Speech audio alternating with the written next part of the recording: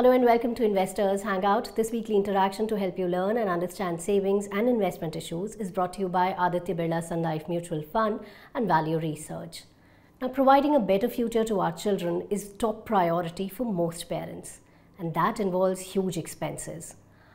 But there are, a lot of investment instruments, investment plans available out there in the market to cater to that specific need.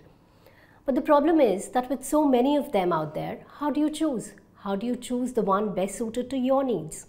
Well, I'd say we've got you covered. Don't you worry. Watch today's episode. We'll answer all those queries and a lot more. Stay tuned.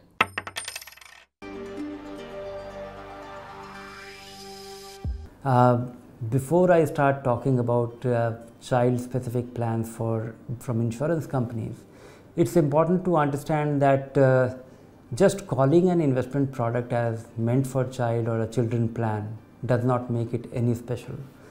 You invest with an intention of investing for your child, for a specific goal, for his education, depending on number of years, and you are unlikely to touch that investment. Even if you touch that investment, you will make changes moving from one investment to another because it was not doing well or you have found a superior option. But if you have targeted an allocation for your child or your children, and if you don't touch that money, and if it is for a specific objective, that is your child plan, whether you call it a child plan or whether it is being called a child plan.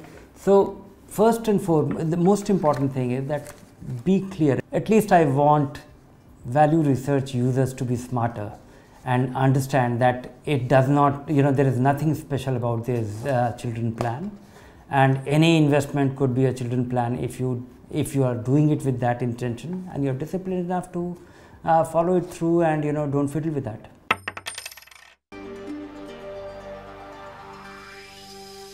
Broadly, there are two kinds of insurance policies sold by insurance companies. One is one which actually makes a promise of some return, and the other one which is market linked, and either of it is not suitable. It is undesirable for you to be taking a children plan from an insurance company. That doesn't mean that you don't need insurance. When you mix insurance and investment, you don't get the best of either, and both of them are very important goals for you. Insurance is more important than the investment, and investment is also very crucial because it must work hard for this important goal of investing for child's education. And because it is a long-term investment, you should not be getting any nasty surprises, because if your investments don't do well, you will be disappointed. You will not be able to meet your goals, and you are going to get surprises on the cost front.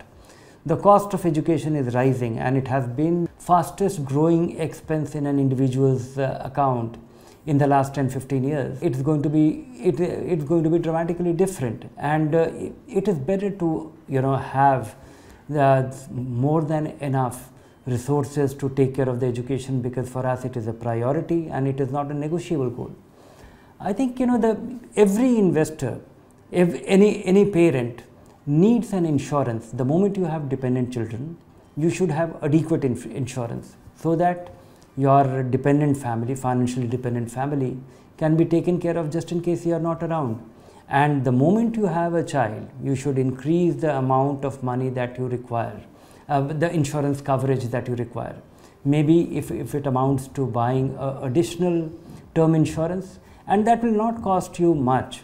It is a very important safety net which you can create for your family, and it is wise to actually have multiple term insurance policies linked to specific goals. If you have a dependent child, then have a 50 lakh rupees term insurance for which the premium could be very nominal if you are buying it in your early stages of your life, and in 10-12 years time, when he is through with his education, look at it as a cost. Look at it as a cost of having a fallback just in case you are not around, but don't look at it as an investment. And that's the way you should be approaching insurance.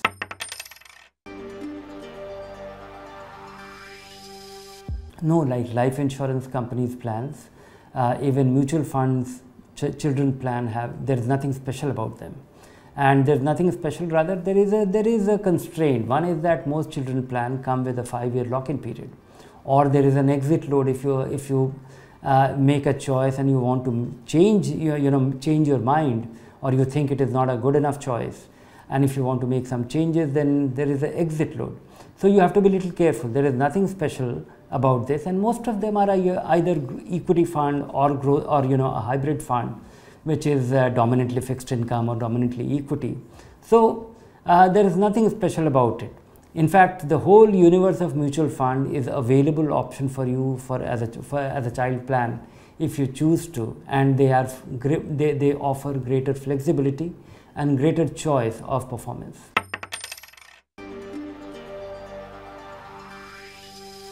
Sukanya Samriddhi Yojana is a great option, is a great fixed income option. It is the highest yielding fixed income option available to Indian investors, 7.6% guaranteed. This is not a very old scheme, and this scheme was created by Government of India to incentivize making or saving for your girl child and to encourage that. So in that sense, it's the best fixed income option available to investors wanting to invest for your child. There is something very unfavorable with this option. Sukanya Samriddhi Yojana may not be a very wise thing for anybody, because if you are investing for 10-15 years, if you are starting to invest for your newborn child or 5-year-old child for next 10-12 years, you will get the guaranteed highest possible fixed income return from Sukanya Samriddhi Yojana, which is 7.6%.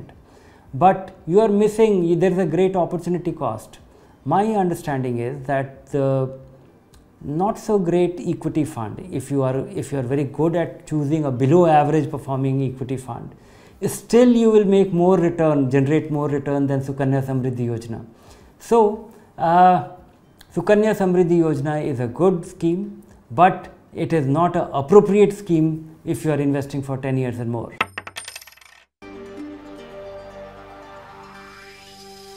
Treat it like just another investment and follow the same principle. And the principle is that we should be choosing our investment depending on the investment time, the time frame that we have.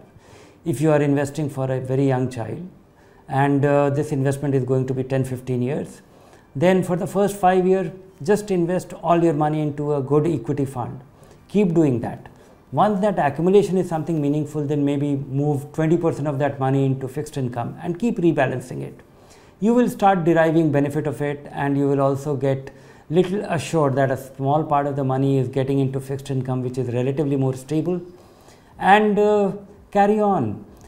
Only when you are likely to need the money, when the child is likely to get into the college and you are likely to need that money and a meaningful amount, then the first year college fee, take that money out and move into fixed income or your bank account 4 years before you need it, so that at the last time, you are not dependent on the market to achieve your goal.